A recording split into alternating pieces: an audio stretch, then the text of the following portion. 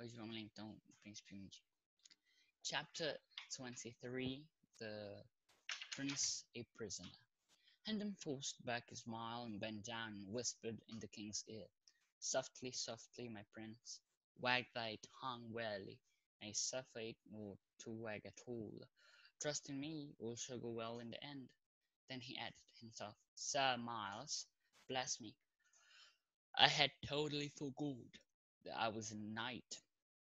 Lord, how marvellous a thing it is, the grip his memory doth take upon his quaint and crazy fancies. An empty and foolish title is mine, and yet it's something to have deserved it.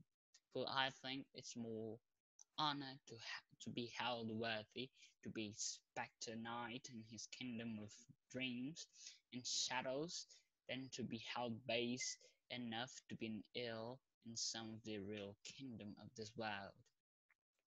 The crowd fell apart to admit a constable, who approached and was about to lay his hand upon the king's shoulder, when Hendon said, "Gently, good friend, withhold your hand. He shall go peaceably. I am responsible for that. Lead on, we will follow."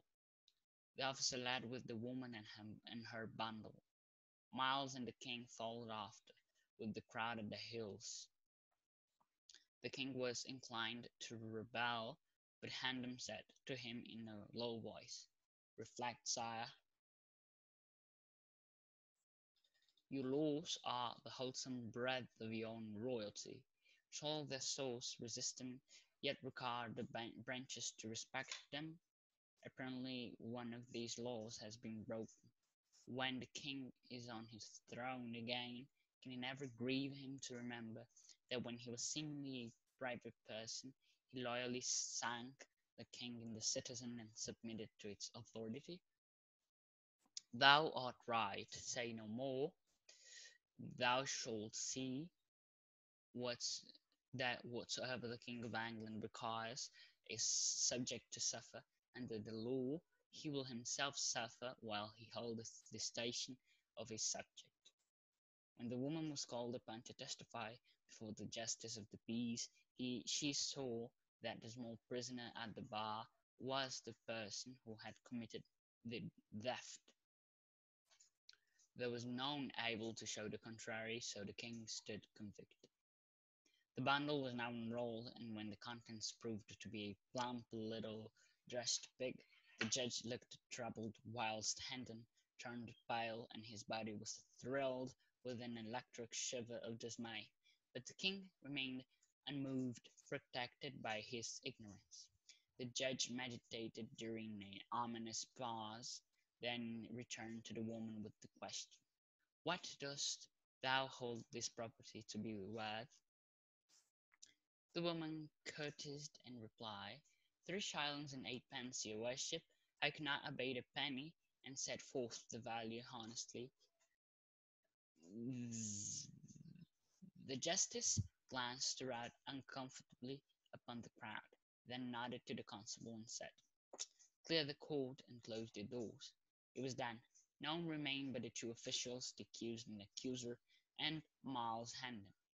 This latter was rigid and colourless, and on his forehead big drops of cold sweat gathered, broken and blended together, and trickled down his face. The judge turned to the woman again and said in a compassionate voice, "'Tis a poor ignorant lad, and mayhap was driven hard by hunger, for these be grievous times for the unfortunate. Mark thou, he hath not an evil face, but when hunger driveth, good woman, dost know that when one steals a thing above the value of 13 pence halfpenny, the law saith he shall hang for it?" The little king started, wide-eyed with consternation, but controlled himself and held his peace. But not so the woman. She sprang to her feet, shaking with fright, and cried out, "Oh, good lag, what have I done? God of mercy, I will not hang the poor thing for the whole world. Oh, save me, your worship. What shall I do? What can I do?" The justice maintained his judicial composure and simply said, "Doubtless it is allowable to revise the value, since it is not yet writ upon the record." Capítulo 23. O príncipe como prisioneiro. Random forçou sorriso, se ajoelhou e whisper é falar bem baixinho. Whisper significa sussurrar. Então, ele sussurrou no ouvido do rei. Suavemente, suavemente, meu príncipe. Wag é mexer, isso aqui seria então falar. Tipo, wag thy tongue, mexe a sua língua e falar. Warily é algo cautelosamente. Então, fale cautelosamente. Nay é um tipo de não. Nay, não. E suffer it not to wag at all. E não sofra de falar. Nem sofra de falar. Acredite em mim. Tudo deverá ir bem no final. Então ele acrescentou a si mesmo: Senhor Miles, abençoe-me, porque eu tinha totalmente esquecido que eu era um cavaleiro. Senhor, quão maravilhoso é isto! The grip his memory doth take upon his quaint and crazy fancies. O grip é quando se agarra sua memória e assume suas fantasias, fancies, loucas e pitorescas. Certo? Então, pegar sua memória e sobre as suas loucuras, suas fantasias loucas e pitorescas. Empty. Um título vazio e bobo é meu. E ainda assim é algo que eu mereci. Porque eu acho que tem mais honor. Tem mais honra. Ser worthy, digno de ser um cavaleiro espectro no reino dos sonhos e sombras do que ser to hell base enough para ter base segura o suficiente para ser um duque em algum reino real, um reino de verdade neste mundo.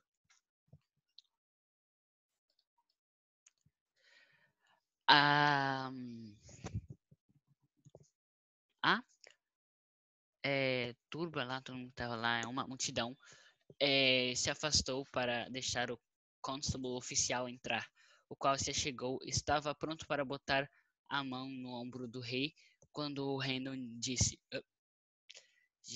gentilmente, meu amigo, retenha sua mão, ele deve ir com paz, eu sou responsável por isto.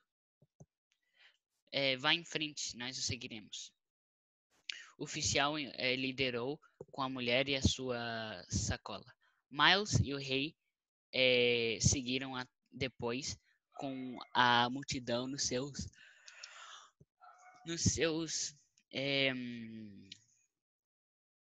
heel, é a parte de trás do pé, eu sempre me esqueço o nome, calcanhar, nos seus calcanhares. O rei estava inclinado a se rebelar, mas Random disse a ele numa voz baixa: reflita, meu senhor, suas leis são o completo respirar, são a integridade do the wholesome breath, ao suspiro íntegro de sua própria realidade, né? Porque ele é rei, realidade. Royalty, realidade. Realeza, realidade. Realeza. Deve sua realeza. Show. Deve sua fonte resisti-la e ainda assim requerer que os ramos respeitem. Aparentemente, dessas leis tem sido quebrada. Quando o rei estiver no seu trono de novo, ele pode se entristecer de lembrar que quando ele era uma pessoa privada, ele lealmente afundou o rei num cidadão e se submeteu à sua autoridade? Está certo, não diga nada mais. Deves ver que qualquer coisa que o rei da Inglaterra requerer a um sujeito para sofrer sob a lei, ele mesmo irá sofrer enquanto segura a estação para um sujeito. Quando a mulher foi chamada para testificar perante a justiça da paz, ela jurou que o pequeno prisioneiro na barra era a pessoa que tinha cometido o roubo. Ele não tinha ninguém capaz de mostrar o contrário, então o rei ficou convicto. A sacola agora foi desenrolada e quando o conteúdo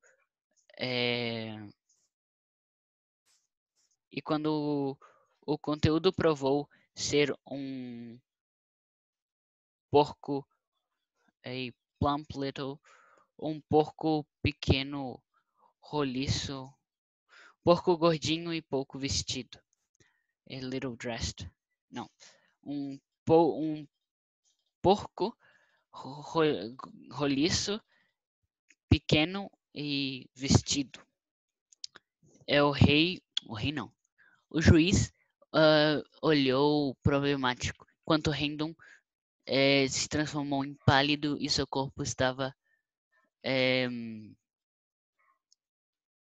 emocionado com estremecimento elétrico de desmaio. Mas o rei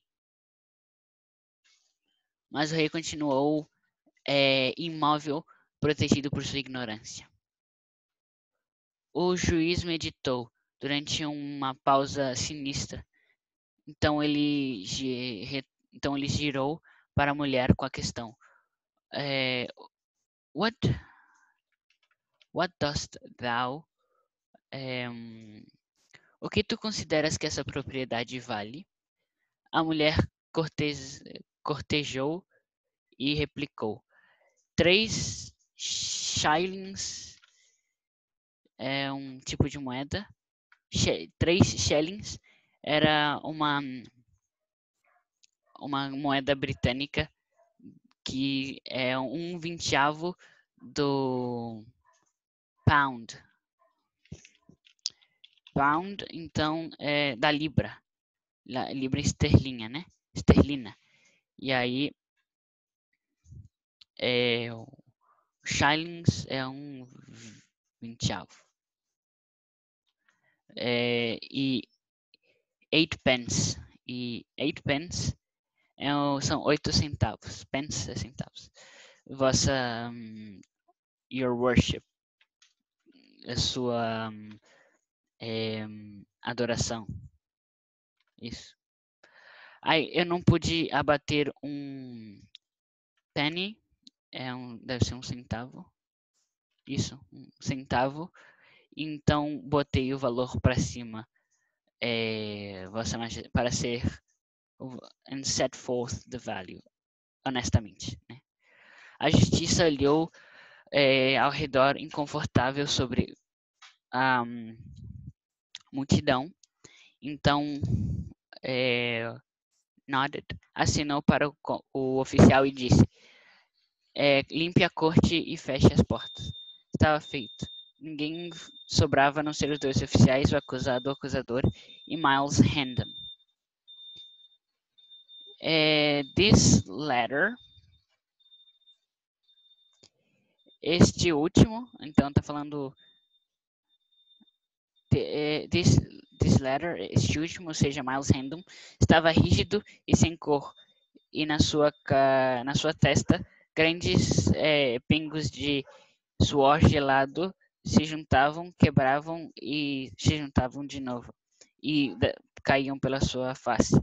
O juiz se girou à mulher de novo e disse numa voz compassiva: ele é um garoto ignorante e pobre e e talvez dirigido pela fome, pela dura fome, nestes tempos tristes para um infortunado. Eu lhe digo, marque, ou seja, guarde, que ele não tem cara de malvado, mas quando a fome o leva, boa mulher. Você sabe que quando alguém rouba alguma coisa acima do valor de 13 centavos, halfpenny,